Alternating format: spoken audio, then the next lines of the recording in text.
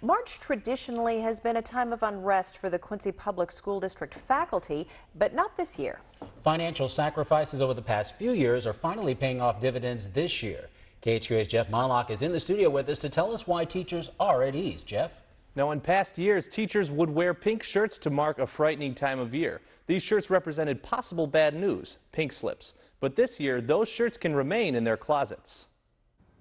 March 1st is the deadline that scares teachers all around the district.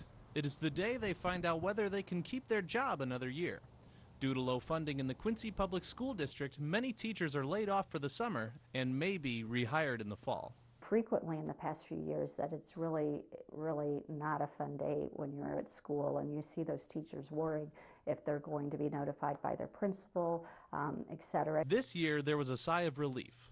While 16 people were let go, full-time teachers were not affected. It's just a combination of things, hard work that we've done in the past, some painful things we had to do in previous years that were able to get us to this point where we're not having to do those major reductions. Another factor easing the tension is the high number of people retiring or resigning.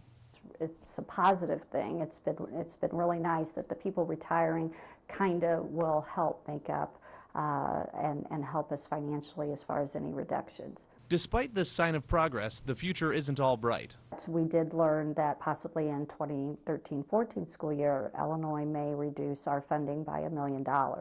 So going into next school year, we're really already trying to think about that, because if they don't come through, all of these steps we're taking now with the retirements and the reorganization is helping that deficit if it does, indeed they don't pay us the $1 million they're supposed to. They hope to consolidate positions around the district. Hiring teachers to replace retiring staff at a lower cost could help save money in the long run.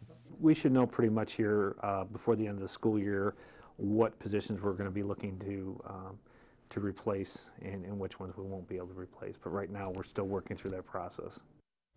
The school district has a meeting on Wednesday to approve this year's cuts.